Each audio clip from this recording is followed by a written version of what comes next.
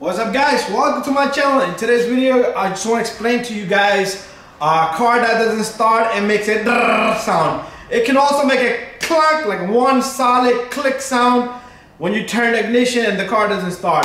Okay, before that, I had a lot of people come to me, tow truck, towed this car. He said bad starter. When I try to crank the car, it goes brrr. That could mean only two things.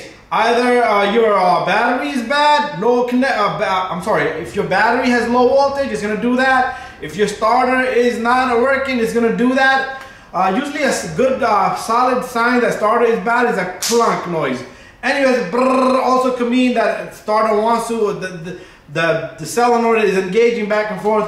But at least we know the ignition is good, the fuse is good, and the relay is good. The starter does have a relay. Anyways, to determine all this, if it's battery or starter, what you want to do is you want to get yourself a jump box, get yourself a good jump box, or have somebody give you a jump start. Make sure you got a good connection. So what we're gonna do is we're gonna put positive on positive, okay, and a negative on a negative. That's how simple that is. Okay, sometimes even your jump box won't make a good connection. So let me see if I can put this on the ground, and we got lengthy enough cables. So sometimes your jump start won't make a good connection either, so you have to move it around. But prior to that, let's remove this. What I want to do is I want to start the car so you guys can hear the noises. So I'm going to just go inside and turn the key.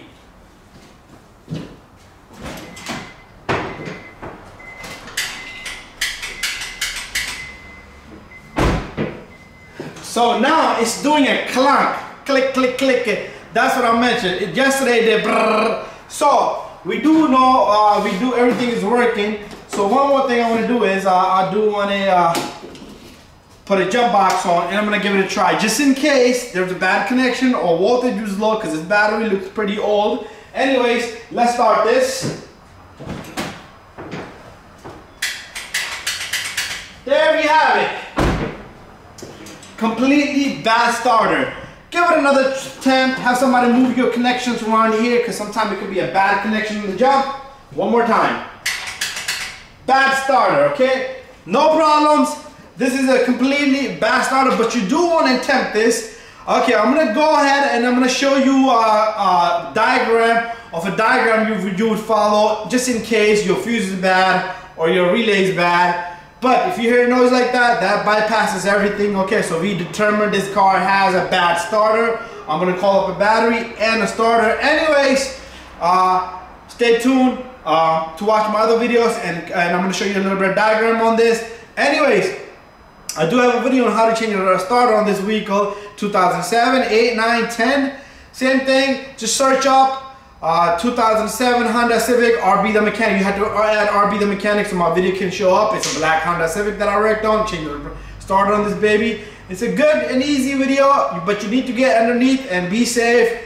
Priority number one, being safe, lifting the car, jacking up, putting security jacks so you don't hurt yourself and you don't kill yourself, because that matters more than changing a starter on a vehicle. Anyways, guys, have fun checking out the diagram that I'm about to show you right now. So here's the simplest diagram for this starter. So pretty much battery is grounded. This is the battery. It has a ground. Positive. This is direct power right there. It's going to be a big 12mm bolt there. So that's there live. Longest is control cable here. The starter control cable. The starter itself is grounded. So it has ground. So when you turn the key, this black and white cable right here, this is a 1-pin connector on the starter. I'll show you that. I'll show you both of these.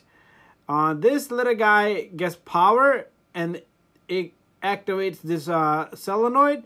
Clunk, the starter engages, it completes the circuit, and the starter motor just starts the engine.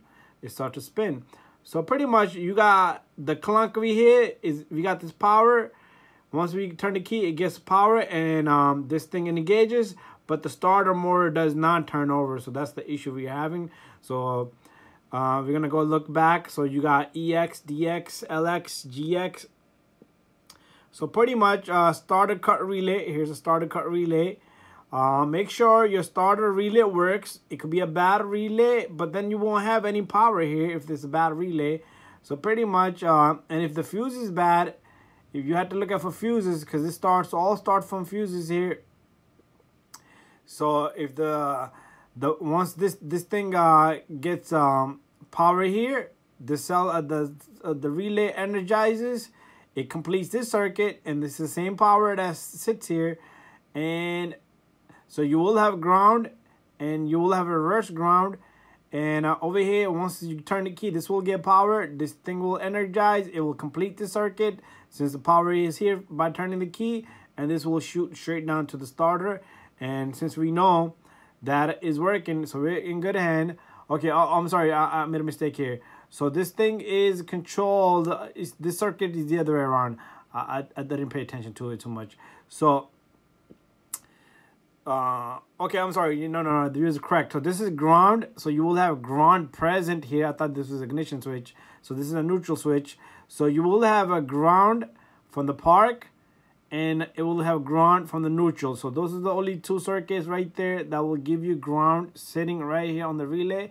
So it needs to be powered up from the key end. So if you look at the key end, and when you turn the key to start, so pretty much this is the relay right here, so that it would give it a power here. That's how simple it is. And it would give it a power and energize. That's how simple it is. So you do need to look at the ignition fuses and all the other fuses, starter fuses. All that needs to be checked out. And that's something you're gonna have to look under the dash or under the hood to figure those out. Anyways, very simple diagram, and it's simple and easy. So I got the starter out. So the starter has one big bolt cable that's bolted on right here. That's live power, okay? That's 12 volts live. That's why we need to disconnect the battery. And here's the control cable. This is the 1-pin connector. So this is the cable that I want to show you guys. If you go underneath here, okay, so let's look for the harness first of all. How can we see this? Okay, we can't see this.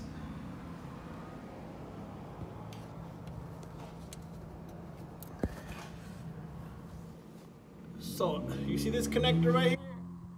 This is the connector right there on the axle boot. That is the one connector.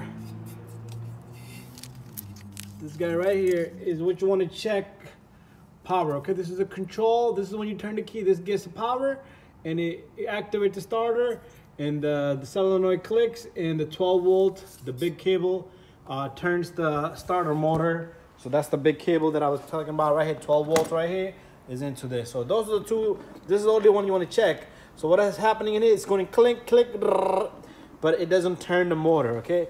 So usually you see all this build up in here. All this stuff came out of this starter. So this is pretty much, I had to hammer it out. So all that stuff came out of there. So there's probably more stuff in there. Look at that. Look at that. There you go. Okay. So this starter is done. And that's the issue with these little starters. Job is all completed. There's our old starter in the box. And it's a moment of truth. Check this out. This baby starts up good. There should be no noises as it starts up. Other than that, you all set. Guys, just basic little things, okay? Only thing, the point of this video here is, the main point here is, sometimes it's a bad connection. Sometimes it's a weak battery. So, can also mean that it doesn't have enough power to engage, okay? Give it a jump start, try your best. If you need to, change the battery as well, and before you tackle that starter, okay? Most likely it's gonna be starter, but I just showed you a few points to check out just by going through your diagram. Check your fuse and relay. But if you hear a click, that means your relay and fuse is all good. Ignition switch is good. Every power is going, the engine still should turn over. Whether it starts or not, it should still crank the engine up, okay? Anyway, guys, thank you for watching my video. Peace out. Don't forget to subscribe, share, and like. See you guys on the next one.